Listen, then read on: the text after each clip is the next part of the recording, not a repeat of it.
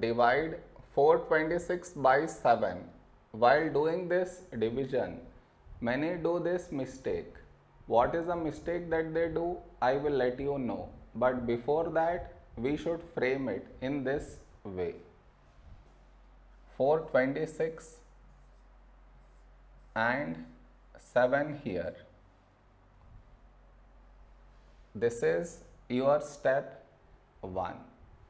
Next, here we have 4 and here 7. 4 is smaller than 7. So we should take two numbers 42. When do we get 42 in 7 table? 7, 6, 42. Now you should subtract 42 minus 42, 0. After this, bring down the beside number. So 6 down. After this step, the mistake happens. And the mistake is this.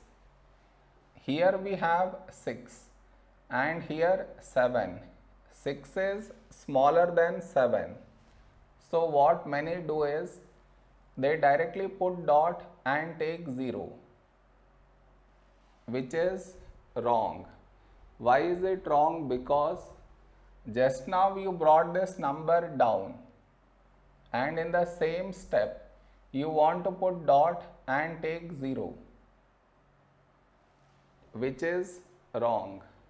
I repeat, bringing the number down and also put dot take 0. Bring the number down and put dot take 0. Both at the same step you should not do. Instead, what you should think of doing is, what number should we write here? If I take 1, we will get 7, but 7 is larger than 6.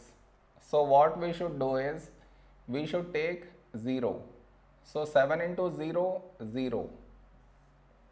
Now you should subtract 6 minus 0, 6. Over here we did not bring any number down and 6 is smaller than 7. So now you can put dot and take 0. So 60. A number close to 60 in 7 table is 7 8s 56. Now you should subtract 60 minus 56, 4, and continue the division. I am not doing that.